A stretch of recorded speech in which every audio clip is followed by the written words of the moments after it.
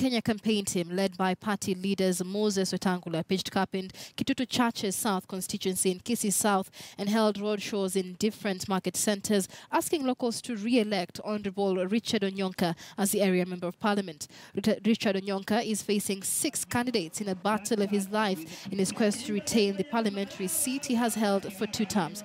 The election was put off after a Jubilee candidate died in an accident in the run-up to the August 8th elections.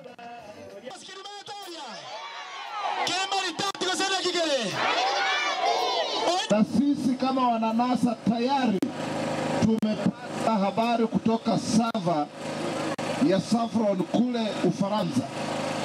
Kura iliyopigwa ni 5,535 peke yake.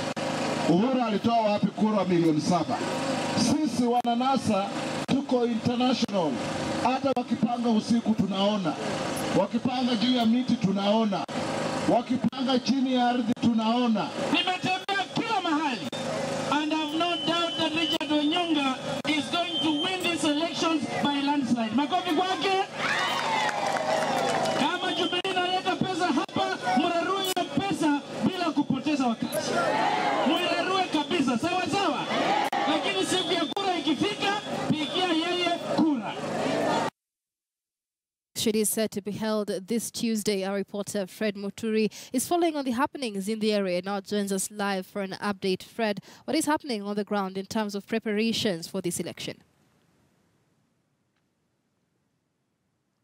Thank you so much. I'm coming to you live from Kitutu Chache constituency, and we have today is the final day for the final campaign period, and we can see that most aspirants are trying to do their best, being the final period, doing door-to-door campaigns. Some are going to the church, and we can see that these elections was really overshadowed by the repeat poll that happened the other time, the presidential repeat poll. And as I'm speaking now, I'm joined by some of the aspirants, but more especially from the ODM party. With me here is Samuel Omwando, an aspirant who's going to take his vote come Tuesday next week. Bwana Omwando, we are live on KTN News.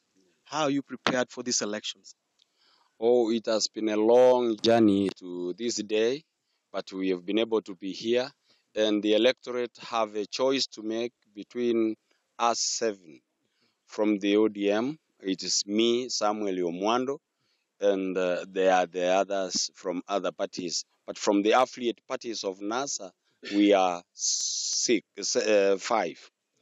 And I'm live to the occasion that one of the aspirants, Richard Onyonka, was claiming with his party leader yesterday, that we have stepped down for him.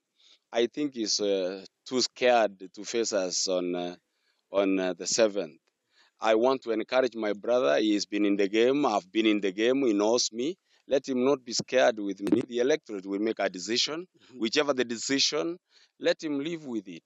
We can see that the elections were overshadowed by the repeat poll that happened last time. Yes. Do you think it will affect your campaigns? No, it is not affected because we are known names. Omwando is a known name. Richard Onyonka is a known name. Only that is too scared, is going to apply other tactics out of the real thing. I want to challenge him to go to the voters. Let him not direct us to sideshows that we have defected. How can I, a whole mayor, a whole person who has stood in politics for a longer time than him, in fact, he cannot expect me to step down. I know he will step down.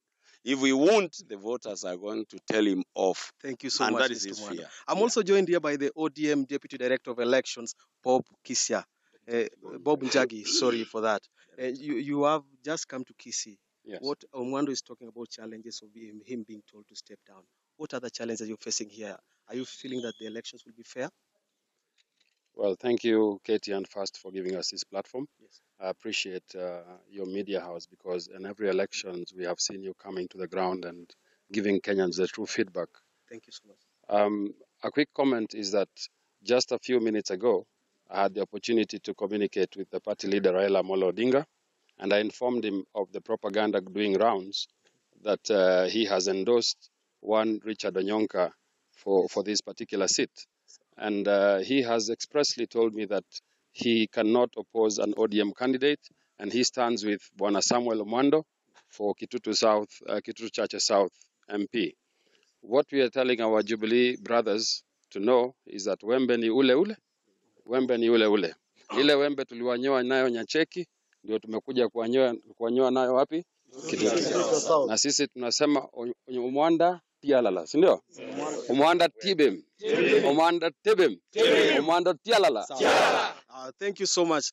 That was the a candidate from ODM and an official from ODM hierarchy. And from here, the IBC cleared at least 7 candidates to participate in this election. And from here, we are going to go every other step to try to find them so that they can also talk on KTN Live. Back to you, studio. All right, many thanks, Fred Muturi. There it is an election we're keeping an eye on Tuesday next week.